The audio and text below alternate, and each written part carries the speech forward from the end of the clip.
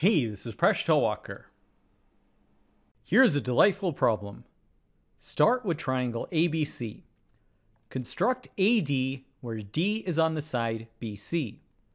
Then construct BE where E is on the side AC. Finally, construct CF where F is on the side AB and all three segments AD, BE, and CF intersect at a mutual point G. This divides the triangle into 6 smaller triangles.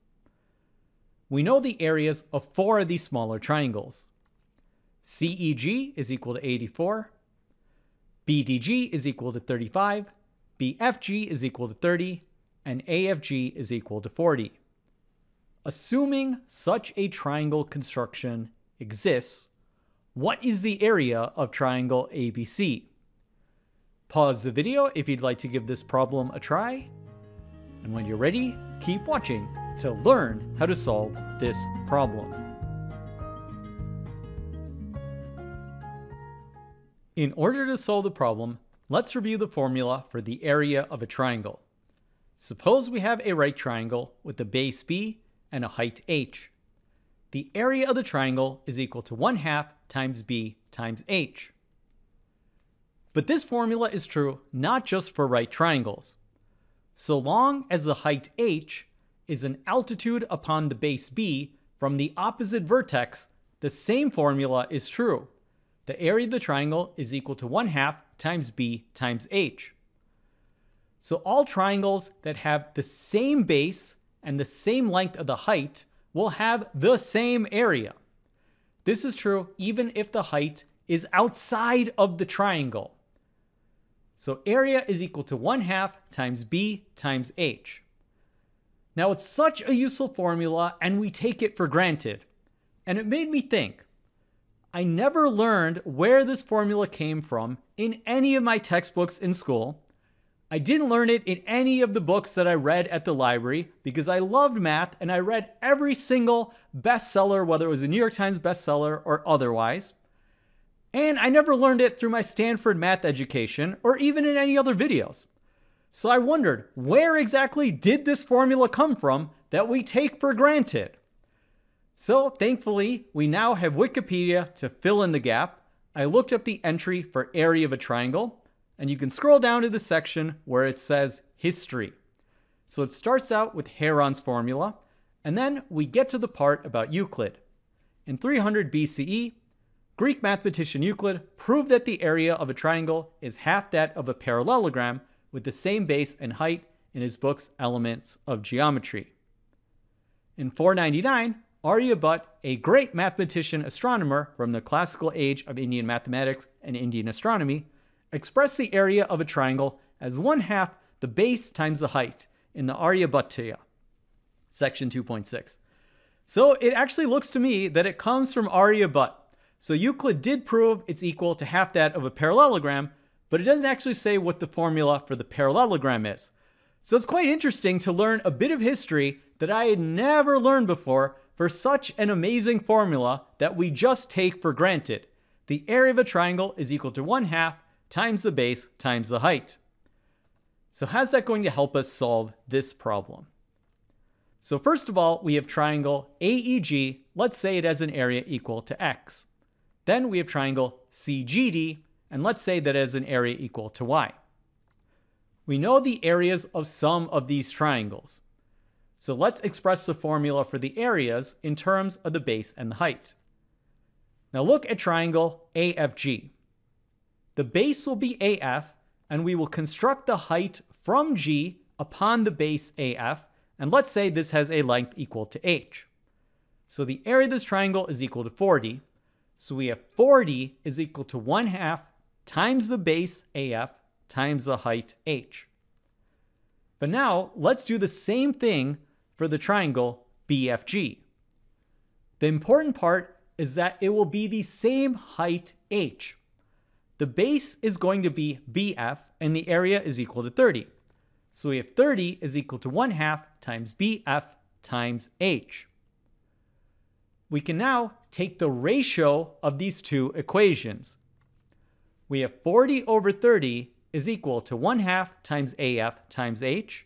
This is all over 1/2 times BF times H. Now an amazing thing happens. The H terms cancel and the 1/2 factors cancel. So we have 40 over 30 is equal to AF divided by BF. So let's just take this and move it to the side for a second. We will do another calculation just like this. Let's consider another triangle with the base AF. Let's consider triangle ACF. Now let's construct the height from the vertex C to the base AF. Let's say this has height capital H. So what's the area of this triangle? It will be the sum of the three areas, 40, X, and 84.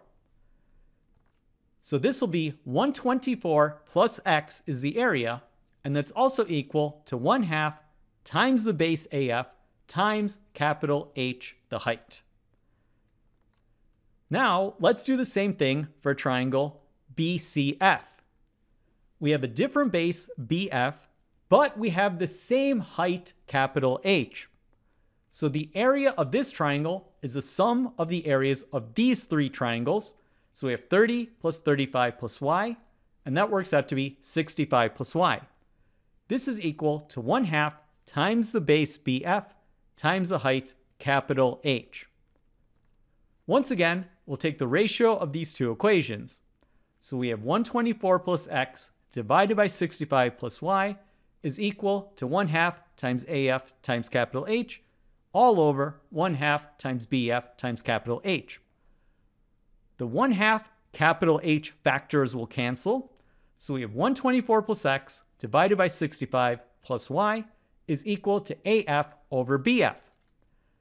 So now let's take a look at these equations. We have two equations that are both equal to AF over BF. Therefore, they're equal to each other. So 124 plus X divided by 65 plus Y is equal to 40 over 30. We can cross multiply. Now, let's divide both sides of this equation by 10 and then distribute. This results in the equation 372 plus 3x is equal to 260 plus 4y. We will simplify this to 112 plus 3x is equal to 4y. So we made some progress, but we're still not there. We still need to figure out what the values of x and y are. So we need another equation. So we'll put this equation to the side. And now let's take another side of the triangle and try the same sort of thing. So let's look at side BC. Consider the triangle BDG. It has an area of 35. We could construct the height from G to the base BD. So we would get something. We would also do the same thing for the triangle CDG. We know its area is equal to Y. We construct the same height from G to the base CD, and we know that its area will be 1/2 times CD times the height. So we can take the ratio of areas of these two triangles, and we know that 35 over Y is equal to the ratio of the bases of these triangles, BD over CD. Let's do the same thing for this triangle BDA and this triangle CDA. The ratio of the areas of these two triangles will be equal to the ratio of the bases. So we have 105, which is equal to 40 plus 30 plus 35. This is divided by the area 84 plus x plus y, and that's equal to the same ratio BD divided by CD. So both of these equations are equal to BD over CD, so we can just look at these equations being equal to each other. We now cross multiply, and then we can simplify by dividing both sides by 35. So if 84 plus x plus y is equal to 3y, which means 84 plus x is equal to 2y. So now we have two equations for x and y, so we'll solve for x and y. We'll multiply the second equation by 2, giving 168 plus 2x is equal to 4y.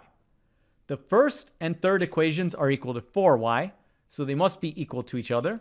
So 168 plus 2x is equal to 112 plus 3x. Simplifying gives that x is equal to 56. We can then substitute this in to the second equation, and we get 84 plus 56 is equal to 2y, and simplifying will give that y is equal to 70.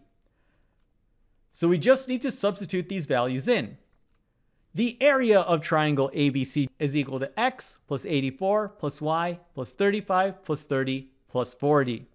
We substitute in and then simplify, and that gives us the area of ABC is equal to 315. And that's the answer. Thanks for making us one of the best communities on YouTube. See you next episode of Mind Your Decisions, where we solve the world's problems, one video at a time.